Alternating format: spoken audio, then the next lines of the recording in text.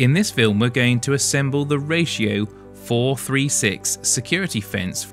This kit is part of a vast range of modern security fencing products produced by PECO. Before you start modelling, you need the right tools to do the job, and we recommend the PECO Tools Kit Builders Toolset, the PT200. You would also require super glue, a cocktail stick and a tri-square. Keep your instructions to one side as you'll need them for reference during your build. Lay out all the kit's components in order to familiarise yourself with its parts.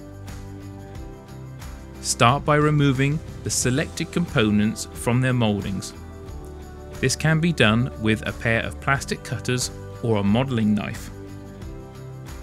Then take each component and remove any plastic burrs or rough edges from the kit's parts using a file to clean the edges. Cut one end of your mesh fencing material in a straight line to give you a straight edge, and then measure and cut to size to fit the gate. Dab a small amount of super glue onto a cocktail stick and gently place it along the front edge of the gate. Gently position the cut piece of mesh over the top. Take your time whilst doing this, as you could end up sticking your fingers together or getting it on wonky. When the mesh is in position and dry, then dab some more super glue to the top of your posts and attach the security wire across the top of the gate.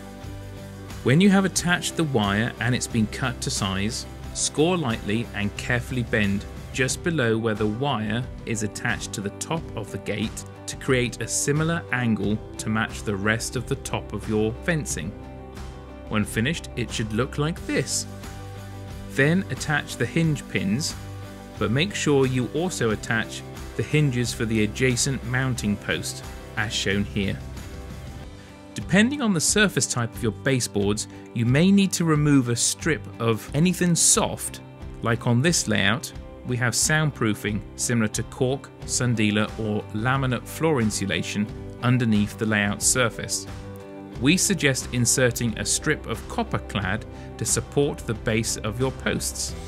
Either into the copper clad or directly onto the solid baseboard, drill a hole every 40 mm apart using a 0.5mm or 1/32 of an inch diameter drill bit.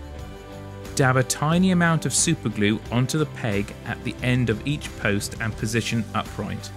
You can use a tri-square to help you achieve this. On any corners, don't forget to insert a 45-degree angle piece to support your fence post.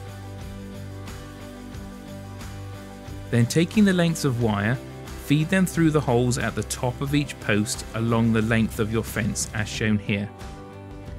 You need to repeat this 3 times. Use a tiny amount of glue on each post as you slide it through.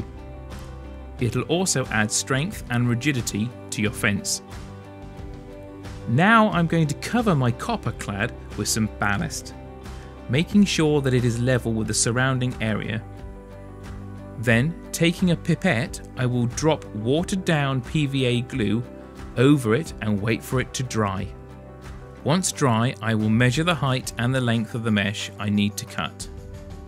I then attach the strips of mesh to the fence posts, one at a time, keeping it straight and level.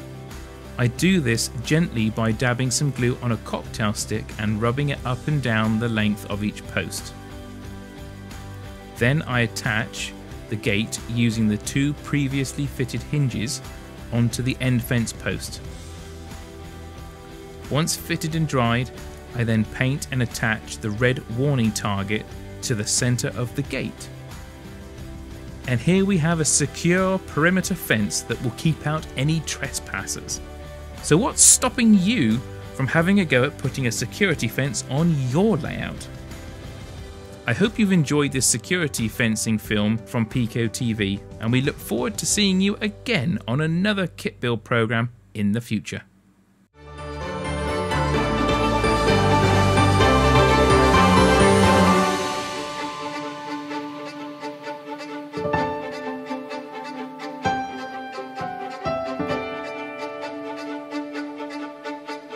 Thank you.